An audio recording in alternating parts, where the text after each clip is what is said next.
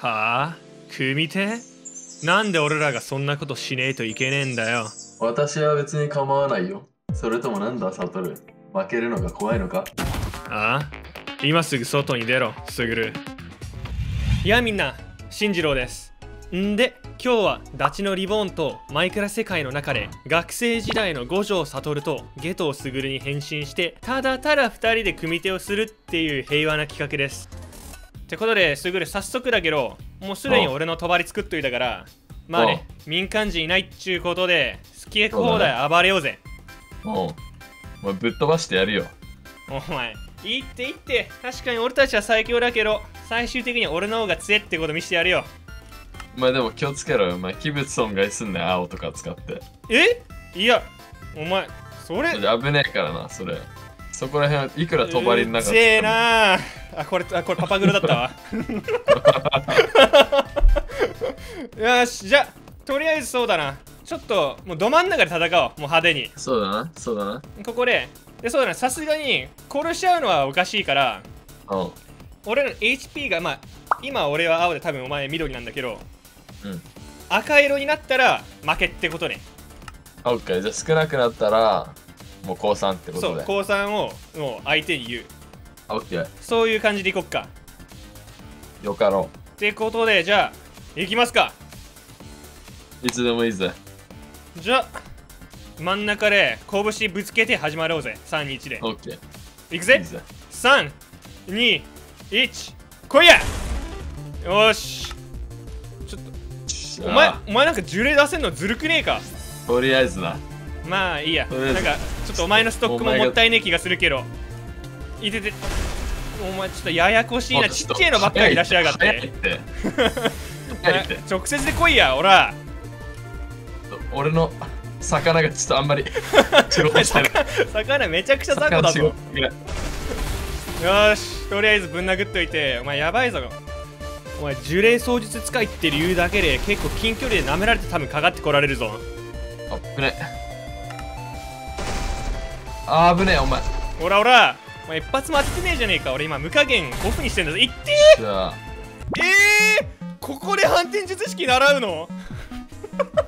まあ使わねえけどさ。俺たちは戦いの中で成長していく。マジかよ。ちょっと待って、これ未来の展開的にいろいろ困んだけど。外したし。よしよしよし。緊急回避とか使ってな。動きだけ派手だな。お前動き以外全然攻撃してきてねえぞ。よし。やべえ。ほらよ、どうだどうだ。おいゲット、それじゃあお前なめられっぞ。下手したら特急外されるよ。ごめん、こっち来い。ほら来いよ。ほら来いよ。おいおいおい来いよ。おいおい。そう意味のない爆笑なんだ。お前ビビってんのか。やべえやべえ。スグルいって。おいいじゃん。いい拳やんじゃん。いいパンチ持ってんな。おいどうよ。ほら。おい、やべ、外しちゃった。やべやべ。お前チョコマカ動くなって当てにくいじゃねえか。同じだよ。こっちのセリフだよ。お前いってパンチやってくんじゃねえか。いて。しゃあ。ほらどうよ。危ねえ。お前全然決着進まねえな。全然俺ら体硬えな。お前こいつ使っちゃうよ。お前名前に出しづれえもん出してくんなや。ツッコみづれえんだよその呪霊。お前反転術式習えんのかよ。ちょっと反転術式は使わないといてやるよ。なんかあれヒューホイってこういうことめっちゃ簡単じゃん。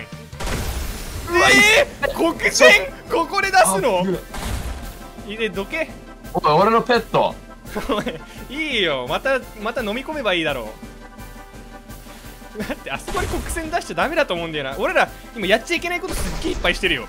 1アウト。うまいった。嘘だろ。嘘じゃねえ。マジかよ。なんかごめん、最強俺だけかもしれねえわ。ちょっとごめん、調子乗ったわ俺が。マジでごめん。いや、いいよ、やっぱ俺ら2人で最強だよ。そうだ。そうしてくれ。ファミマ行ってファミチキでも食いに行かね。いいね、ファミチキ行こうぜ。ついでにお前持ってるチーズ。チーズ。だって時代的にスマホねえもんな。どういうことだよ、お前。俺ファミマの方向知らねえのよ。あ、地図な。チーズじゃねえだろ。お前誰がチーズ持ってるか聞くのよ、道端で。箸もあっただろ、絶対今。お前おかしいだろ。ちょっとついてこい。わかんねえけど。あ、マジで当たったわ。マジで当たった。ガチじゃん。お前すげえ。本当に。なんでわかんだよ。店員さんいねえけど。おい、あ、そうだった。帳つけるからみんな逃げといて。あ、そっか。伝えといたんだよ、民間人全員に。まあそれはしゃあねえな。じゃあファミチキどうする？諦めるか。さ、俺らってさ、毎日まあ人助けてるっていう感じじゃん。いや、そうだね。たまにはさ、ファミチキぐらいね、ちょっともうおごってもらってもよくね？おい、お前、おい、1個もらっちゃうわ。待てよ、サトル。いや、待てよ、サトル。どうしたスグル2個取れ、俺の分も。そっちかよ。お前ダメじゃなくて、お前の分も欲しかったのかよ。いや、そうだよ。独り占めすんな。確かにな。よし。ありがとう、ありがとう。ファミチキ。じゃあ、行くか。ちょっと、行ってみるか。おい、ちょっと待って、おい。いんぞ、呪霊が。呪霊がいんぞ。お前なんで呪霊いんだよ。帳張ったはずだよな。あ、やべえ、俺解いてたわ。あ、ちょっと、ダリーな、俺ファミチキ食いてんだよ。ちょっと、お前負けたんだからさ、お前戦ってくんね。俺一人でか。まあ勝てるでしょ。うわ、ファミマがお前さ、こいつファミチキのこいつ許せねえ。やべえ。こいつさ、どっちにしろいろいろ破壊してっからさ、青使ってもよくね？いや、そうだな、もう。こいつダメだ。術式順天、青。あ、やべ。大丈夫すぐるおい、大丈夫か？俺は大丈夫だ。俺は大丈夫だ。俺か、ちゃんと。なんとか。やべ、あいつ、お前に食わした方がよかったかな。まあまあ、仕方ねえな。そうだな。また今度食うわ、あいつは。そうだな。まあ、ってことで、このダメージは全部呪霊がやったってことで、俺ら一切関係ねえよな。そうだな、関係ない。俺は町を守ったんだ。俺たちはあくまで呪霊を退治したやつら、被害は一切加えてない。そうだろ。じゃあ帰るか。そうだな。そうだ、今日はいい日だったな。そうだな、稽古もできたし、ファミチキも食えたし。毎日こんな日が続けばいいよな。そうだな。今日の動画は以上です。ご視聴ありがとうございました。僕のチャンネルは本来は英語で動画を出しているんですけど、せっかく今日は珍しいウルービってことですし、日本語の動画を出してみました。そもそも日本から見てくださってる視聴者がどれくらいいるかは分かりませんけど、もしこの動画を楽しんでもらえて、もっと日本語のコンテンツが欲しいと思ってくださっていれば、ぜひコメント欄で教えてください。改めて今日は最後まで見てくださって本当にありがとうございました。またお会いしましょう。バイバーイ。